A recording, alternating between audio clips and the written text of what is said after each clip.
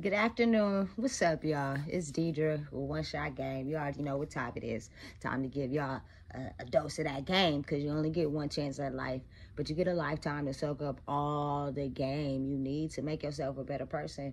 So the topic of this video that I want to really get into would be, let's get back to wanting a person and not needing a person when it comes to a relationship.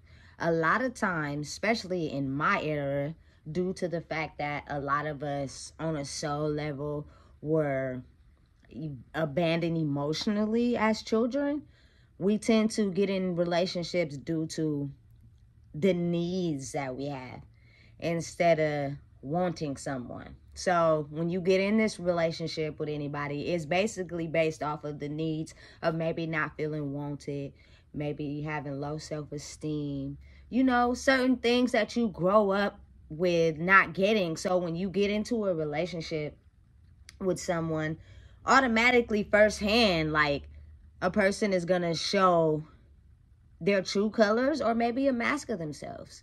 But if you're needing somebody when you're in a relationship with them, once the mask slips off, if it's not truly them, and they show red flags, you tend to stay in the relationship because of your lack of loving yourself entirely. Let's get back to fully loving who we are, no matter the differences, because the universe made us exactly how we are supposed to be. You get in a relationship with someone, you can have boundaries and requirements, and if that person does not meet those boundaries and requirements, you're satisfied enough in yourself to know, hey, I'm out of here, player.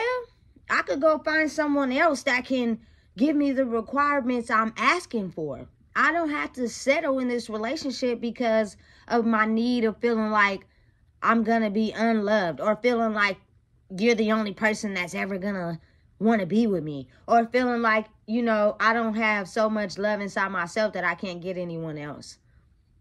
No, we're not living like that no more. It's called boundaries, requirements. If you can't meet those things, I am going to leave and find someone else that can, because I love myself enough to know that I do not deserve to be treated like that. Thereof, of feeling loved causes us to stick around far longer than we need to, because we feel like we need someone to stick around us all the time, even though this person has showed you the brightest red flags that you could ever see. Stop doing that to yourselves. Stop sticking around when you done seen the red flags, because you don't want to be alone.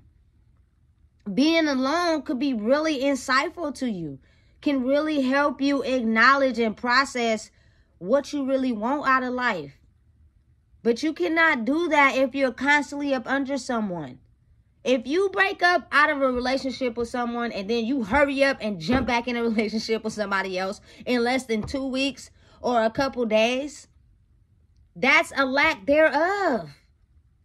Because you didn't even get time to process what may have made that relationship go sour, because you too busy hopping already in another situation. Lack thereof.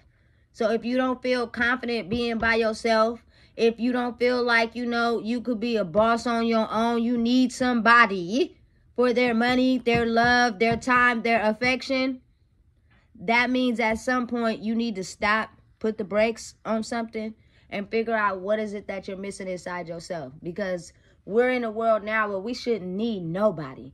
We should want them. Don't let looks fool you. Don't let them fool you. A person could look really good on the outside until you get close to them and figure out that the inside is a little bit more dirty than the outside. But what are you willing to tolerate? What are you willing to accept? If not, move on. It's 2023. I am really getting upset with seeing anybody be in a relationship that they know is not healthy for them. Sometimes people have things they need to work on, which means they can't do that if they're up under somebody all the time. You cannot fix them. That person has to work on their troubles and things they went through in their childhood alone. So it is okay to set up a boundary and let that person go. And a lot of times relationships don't work because nobody wants to look within and figure out where the unbalances are. Everybody just want to get with somebody, because they look good, or they got money, or they could do this and do that. It's a need, not a want. It's time to change the trajectory, people. Let's get with people because we want them. Their mind, body, and spirit all line up together with what you want.